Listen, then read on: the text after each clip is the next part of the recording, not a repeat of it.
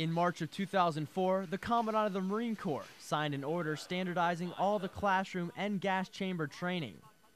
Now they made it set in concrete exactly from front to end of how the chamber has to go. So it took away a lot of the leeway to ensure that Marines get the same training Marine Corps wide.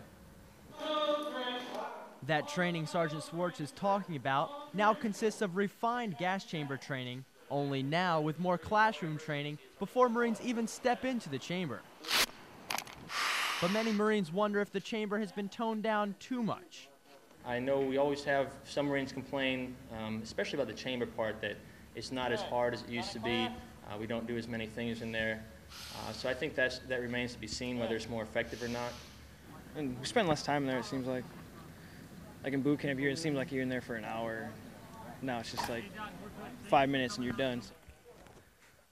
But is the time in the chamber the real training? Are today's Marines educated enough on the event of a nuclear, biological, or chemical attack? Are they really prepared for the requirements at war? Well, according to Sergeant Swartz, they are. But they have all the general knowledge they need to survive. It's a pink or a blue color. The Marine Corps turned to classroom education for that knowledge to survive. These Marines spend roughly 3 hours in the classroom learning how to survive an NBC attack and accomplish their missions at the same time. Before when we came here, it was like, okay, here's your mask, get in there and get out. Now it's like, okay, you got 3 hours of classes and you get in there for 10 minutes. All over your face. There we go, all over your Marines at Kaneohe Bay are hoping the additional classroom training will pay off on the battlefield. Unless you have this training, then you're probably going to end up dying.